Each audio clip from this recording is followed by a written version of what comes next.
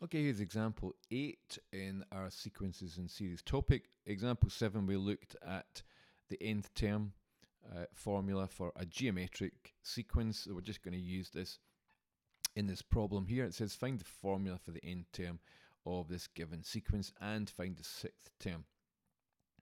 So we can use the information we've got about the sequence to write down a few key elements. For instance, we know that it starts at 4, so A is equal to 4.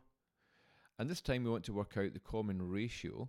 And we can do that by taking any two terms and dividing one by the other. Sometimes you might find, if you look later on, you might find two terms that are easier to divide.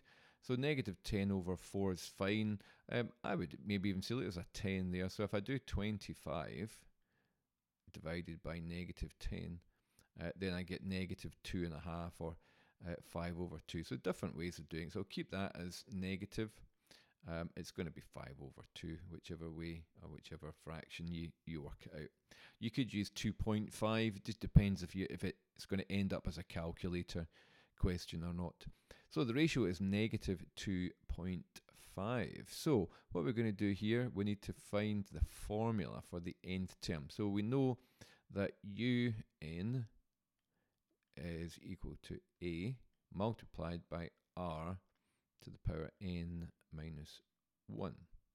So in this case, un is going to be 4 multiplied by negative 5 over 2 to the power n minus 1. And that's all we can do. Okay, we have used the formula. We can't simplify it at this stage anymore, so we're just going to use that. It says find u6, so we can go ahead and use the rule. As I said in example 7, the formula is very good for just substituting in n equals 6. That's what it's designed for. So u6 is going to be 4 multiplied by negative 5 over 2. And n is 6, so therefore 6 minus 1 is going to be 5. Now at this stage, that's not a calculation you would be expected to do without a calculator.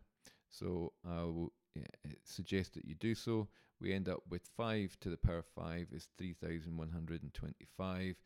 2 to the power 5, as you probably know anyway, is 32. And we end up with negative 3,125 over 8, because they actually cancel out anyway. So it's not too difficult to do. It will not break your brain if you do it without a calculator, but you're much more likely to use one.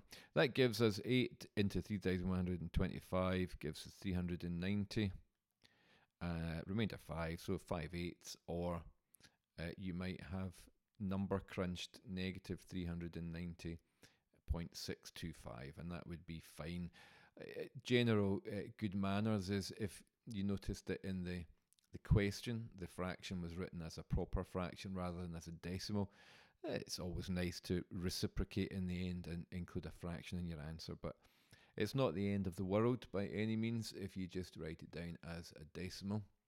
So there we've got our two solutions. We've found un, the nth term formula, and we've found u6, and we're ready to go. So that'll be examples of the nth term. Example 9 takes us into the finding the sum of a geometric series. Okay, hope that's been helpful.